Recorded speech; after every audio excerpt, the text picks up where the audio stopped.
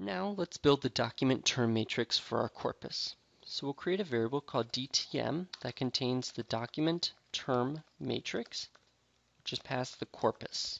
And the corpus has already had all the pre-processing run on it.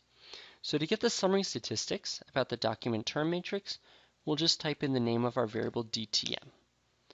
And what we can see is that even though we have only 855 emails in the corpus, we have over 22,000 terms that showed up at least once, which is clearly too many variables for the number of observations we have.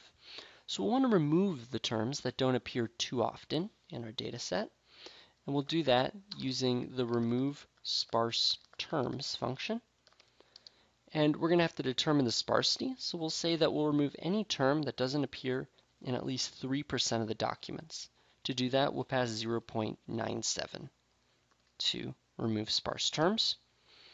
And now we can take a look at the summary statistics for the document term matrix, and we can see that we've decreased the number of terms to 788, which is a much more reasonable number. So let's build a data frame called labeled terms out of this document term matrix. So to do this, we'll use as data frame of as matrix applied to DTM, the document term matrix.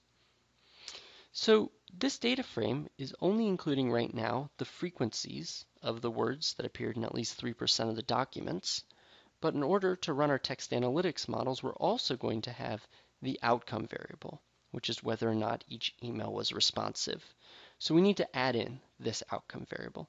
So we'll create labeled terms $responsive, and we'll simply copy over the responsive variable from the original emails data frame. So it's equal to emails $responsive.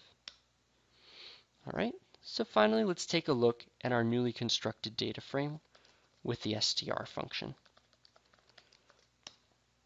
So as we expect, there are an awful lot of variables, 789 in total. 788 of those variables are the frequencies of various words in the emails, and the last one is responsive, the outcome variable.